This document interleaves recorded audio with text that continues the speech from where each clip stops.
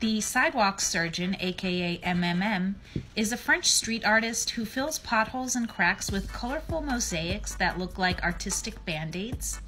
He calls his technique flacking after the French word for puddle, flac. He mainly works in his home city of Lyon, France, but his work has also appeared in other European cities like Madrid, Milan, and Paris.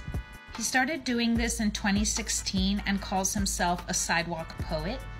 This is my favorite one, I think.